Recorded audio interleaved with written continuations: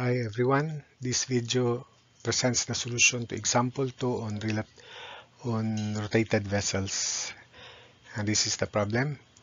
An open top right circular cylinder 0.5 meter in diameter and 0.9 meter high is 2/3 full of water.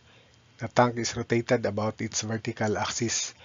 Determine the angular speed in revolutions per minute for the following situations. The maximum angular speed without spilling any water. The bottom center is barely exposed. And third, the tangential velocity at the rim is 1.5 meters per second. So let's have the figure first.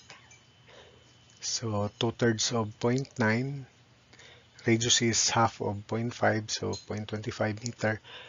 The height is 0.9 and the tank is filled with water 2/3 full. So 2/3 of 0.9 is 0.6 meters, so meaning to say this K here, 0.3 meter. So for the first question, maximum angular speed without spilling any water, the paraboloid of revolution, imaginary paraboloid of revolution should have a height double that of 0.3, 2K. So that's the principle, remember, without spilling any water. So the height H1 would be equal to 2 times 0.3 or 0.6. Then substitute into the formula. H1 equals 0.0005589 omega square r square.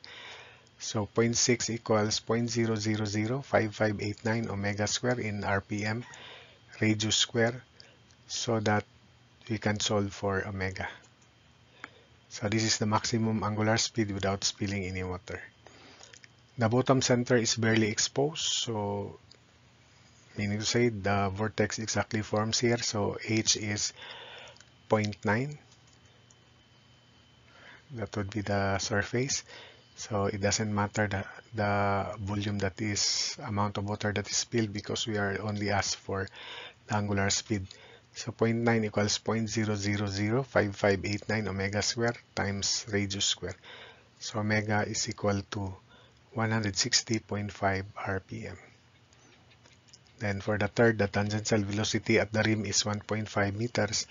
Tangential velocity V is omega times radius, where omega is in radians per second. Then we'll just convert this radians per second to RPM by the multiplying factor 30 over pi.